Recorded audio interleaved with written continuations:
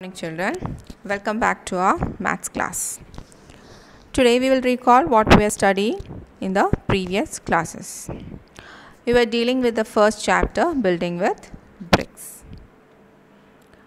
Very interesting chapter, patterns, everything was there. So in this, first we studied was the shape cuboid. Cuboid is a shape of a brick. We can see other things around you in the shape of cuboid. For example, pencil box, your maths reader, etc. are in the shape of a cuboid.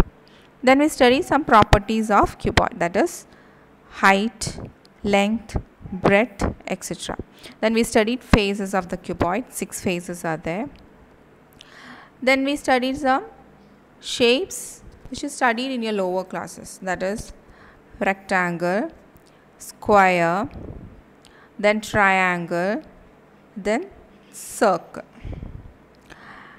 Then we studied some patterns, some beautiful patterns which are made using bricks.